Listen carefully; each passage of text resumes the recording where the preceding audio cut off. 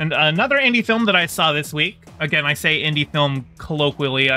I think it was picked up by Sony Pictures Classics, which I think is because I think it was shopped around at film festivals, and I don't know exactly the mechanics for how independent film works, but pretty sure you can call this one. Anyway, it's the directorial debut of Randall Park, who many of you are probably aware of.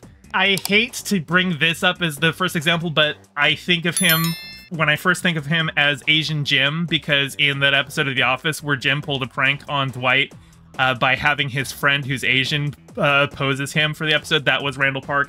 He plays Jimmy Woo in the Marvel Cinematic Universe. He's been in a bunch of other things. He played Kim Jong-un in The Interview. That was the movie that that got North Korea really mad because it was a movie about killing Kim Jong-un. Yeah, so this is his directorial debut, and it's a movie about a bunch of self-centered assholes not learning their lessons and falling for the same pitfalls over and over and over again, all while trying to hold other people to standards that they wouldn't themselves hold to. But as pessimistic as the movie is, it's done in a way where they're all assholes, but they're all likable characters, and not in like a sitcom-y, these guys are funny, even though like their behavior in the real world would make them sociopaths, but more just like in a human way of, you know, I see the redeeming qualities of these characters, but boy, they keep stepping in it over and over and over again. The movie, it's an all Asian main cast, and actually the movie even like comments on Asian American cinema, because at the start of the film, they're at an Asian cinema festival, and the movie opens with them walking out of a movie that's very clearly meant to be Crazy Rich Asians, and they like have a whole dialogue about how the movie is vapid and glossy and doesn't speak to their experience at all, but also counterpoint, this movie will get their foot in the door to get other movies made. Basically, the movie is saying, I don't like Crazy Rich Asians, but I owe a lot to that movie existing so that I was able to make this movie. And I don't want to get too much into the plot details. It's, you know, kind of a dramedy. There's a lot of comedic moments to it, but it's very human characters who keep falling for the same pitfalls. The main character, Ben, he's kind of dealing with issues where he seems to reject some of the labels and trappings of being associated with being an Asian American, while still trying to hold other people to those. Like I said, a lot of the movie's about hypocrisy. Like his girlfriend like confronts him on having like a fetish for white women, even though his girlfriend is Asian. But like she sees his porn habits and is like, it's all white girls, and I always see you looking at white girls on the street.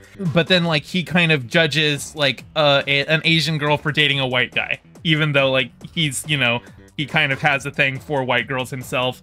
There are bits where he like yells at somebody for being dishonest about something while he is himself also doing that exact same thing and being dishonest about it, and it's either he doesn't realize it in the moment or he knows but he's like unwilling to yell at himself for it, so he's projecting it onto them and confronting them for the thing that he's doing. The way that I'm describing this movie makes you think, oh wow, I absolutely hate this character, and I'm just sitting here going, wow, I absolutely hate this character, but like in a very entertaining way. But I think it's a very entertaining movie.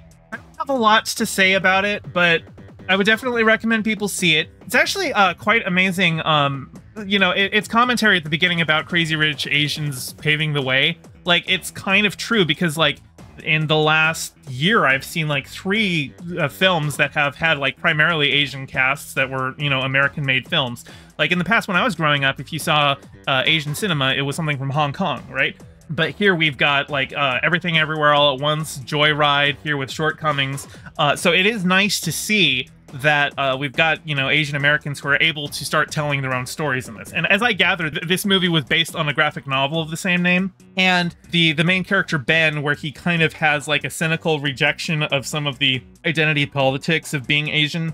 Apparently some of that, while it's like directly recognized for the ways in which he's being hypocritical about it in the movie, some of the reviews of the graphic novel seem to suggest that Ben is kind of an author insert, and that the author of the graphic novel held similar positions about it. And so I don't know, because I haven't read the graphic novel, so I don't know how much introspection he was doing in the novel, and how much of that was thrown in the film adaptation to acknowledge maybe some of the short-sightedness of the film. But I mean, you know, the movie's called Shortcomings, so it is about people with shortcomings.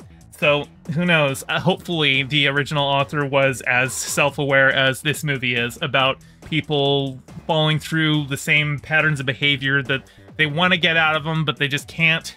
Yeah, like I said, I think it's a pessimistic movie, but in an entertaining way. I think it's an enjoyable film. Hey, thanks for watching. I'm trying to get my channel monetized, so your view means a lot. Don't forget to toss me a like and subscribe and ring the bell. I stream every Monday and Thursday at 5 p.m. Pacific, so catch me live and join in on the convo. You can find all my socials in the description below, and thank you to all my patrons, with a special shout out to Piftle Cakes and Ryan D. Your support means the world. Catch you next time.